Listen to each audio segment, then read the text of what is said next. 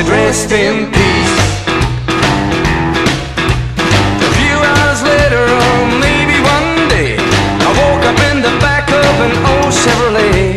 He yelled that he would kill me if the rumor was right, that I would be dead before the fall of night. He came beg for release, but he said rest in peace.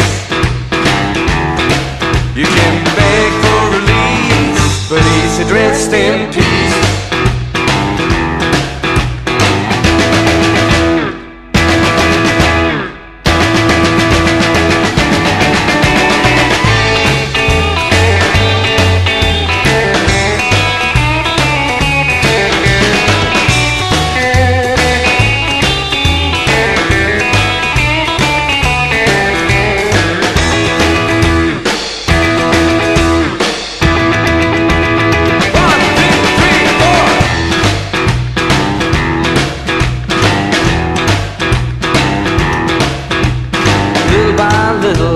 To understand his wife and me, yeah, that's what he meant.